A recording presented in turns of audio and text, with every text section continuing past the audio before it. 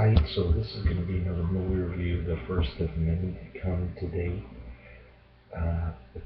This one's called Boyz in the Hood. 1991 flick starring Laurence, Fishburne, and Ice Cube.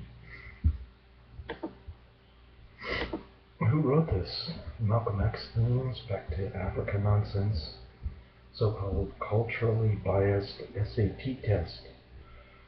Throw in some MTV glamorization of the hood and voila!